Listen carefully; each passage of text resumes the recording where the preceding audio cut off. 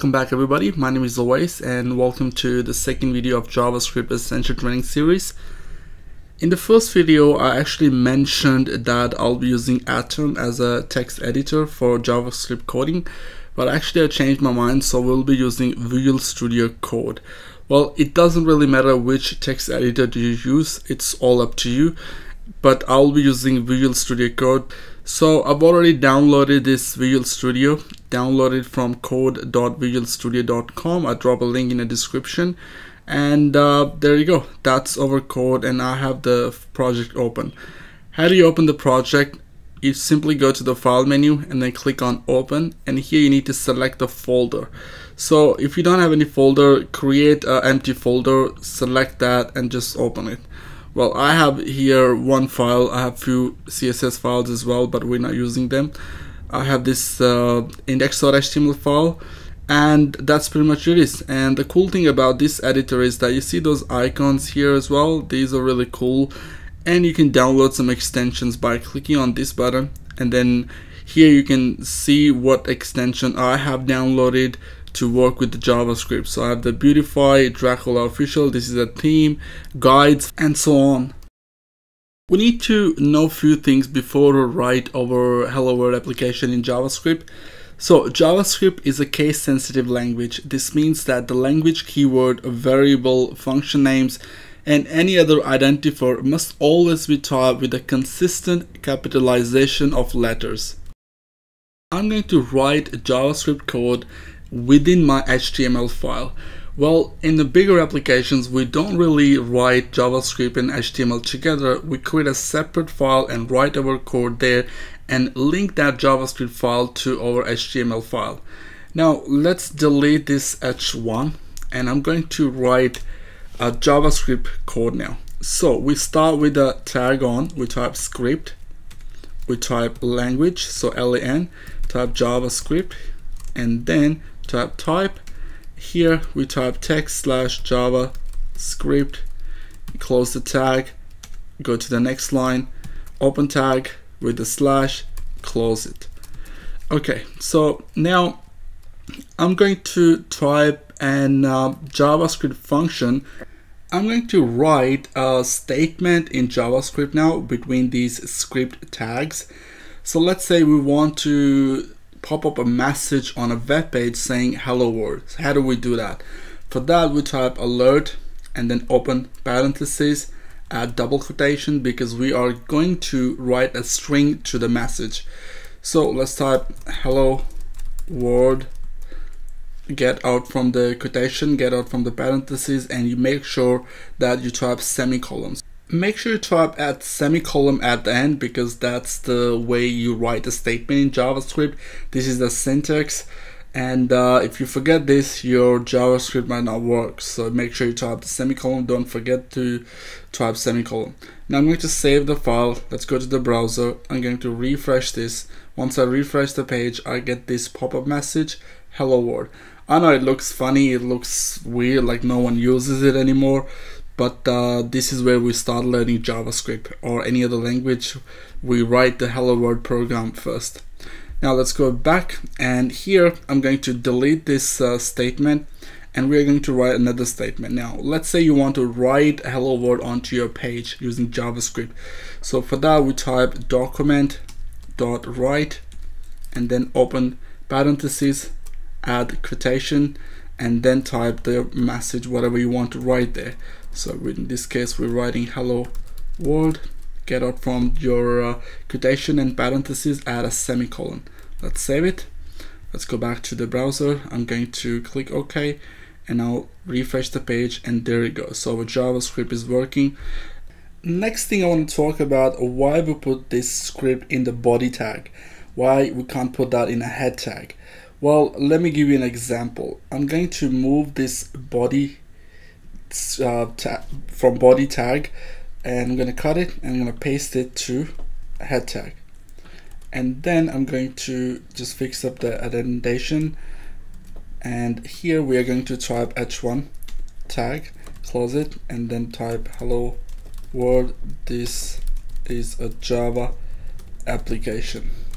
Sorry, JavaScript, because Java is my favorite language. I've worked in Java a lot, so I keep saying Java. It's actually JavaScript. So JavaScript application, close h1 tag, and now I'm gonna save this file, and instead of writing a hello world to the document, I'm going to use the alert tag. So alert, remember JavaScript is case sensitive, so we can't type alert in a capital letters. So open it, type hello world. Now if you notice that we have this h1 tag in a body, right? Well, when we refresh the page, it should write this hello world, and it should pop up the message as well saying hello world, right? Let's see what happens. I'm going to refresh the page, and then I will see that hello world is there, but the actual page did not refresh. To give you a proper example, let's close this, and we are going to open the browser again. Right click and open in browser, and there you go. So you can see that we got the hello world, but we're not seeing our h1 tag which says hello world, this is a JavaScript application. Why is that? Because when the browser comes to this line, it alerts this message, it pop-ups this message and stop everything else. So this is very important that you put your JavaScript code at the bottom so your page loads completely, and then the JavaScript comes to work. JavaScript supports both C style and C++ style comments as well. So any text between the comments will be grayed out, will not be read by a browser compiler. So how do we write the comments in JavaScript? So let's say we want to grade this out. So what I will do, I will just type backslash twice, and this is now comment out. So the JavaScript compiler won't read this. Now if you want to add the comments to multiple lines, so let's say if we remove this comment here, and I'm gonna just copy and paste this few times. So just copy them, copy that statement, paste it a few times, and you want to comment out all these 3 lines, right? So what would you do? We'll just add backslash and static, and then you go down and make space, and then add static, and then backslash again. So this is how you can define the comments in JavaScript. Comments are very useful. Let me give you an example. Let's say you are working on a bigger project, and there are like 10 people working on the same project, and you made an edit to this index.html file, and one of your colleague comes back to this file and see it's been changed. And how would he find out that what's been changed? The only way he can find out what's been changed in the file if you have written the comments by saying, oh, I made this change.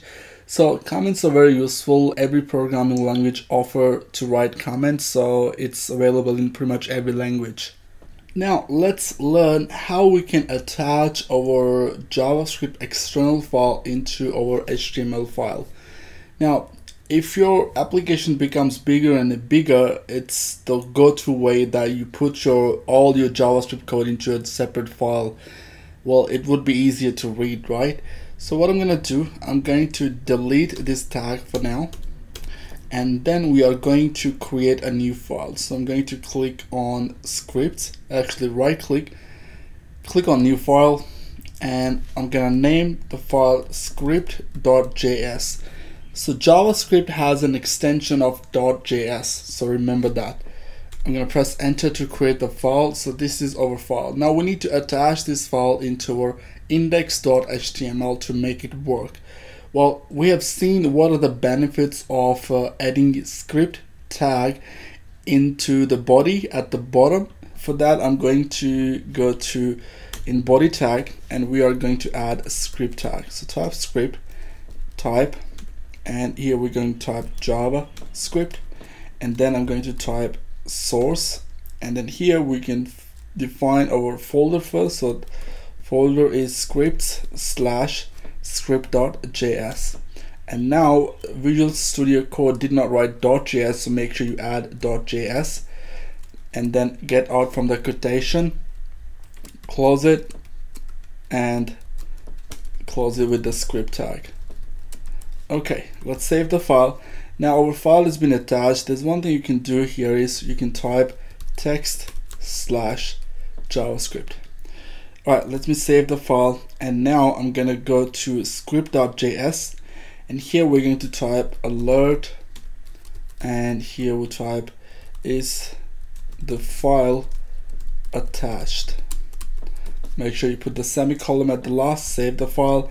Now we go to the browser and we open this file. So I'm going to right click here, click on open in browser, and there you go. So we got our JavaScript working. Is this file attached? And click OK, and now hello world, this is the Java application.